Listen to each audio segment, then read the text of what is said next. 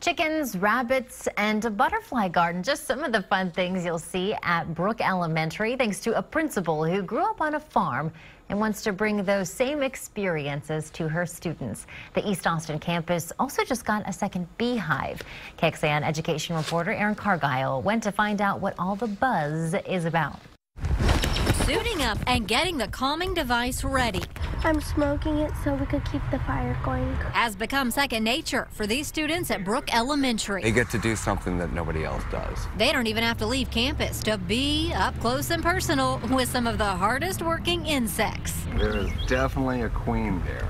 Their bee corral, built by their principal and her husband, just got bigger. Yeah, very slowly and gently, okay? A second hive means there's a lot more to see and learn. Sam DeSanto leads the beekeeping crew. Quite a few of our students, they live in apartments, so they depend upon our school and our campus as a lot of their outdoor experience. He says these fourth graders are picking up a lot. That there's not an individual bee making decisions, but the whole hive makes them. What does the queen do? Is she like a real queen, or does she just lay eggs? Are they female or are they male? A lot of the girls think that that's fun because the worker bees, the ones who make the honey, the ones who go out and get them, they're all girls. And it's the guys who stay home and take care of the house. Lessons that will stick with these students and make an impact on our planet for years to come. In East Austin, Erin Cargile, KXAN News.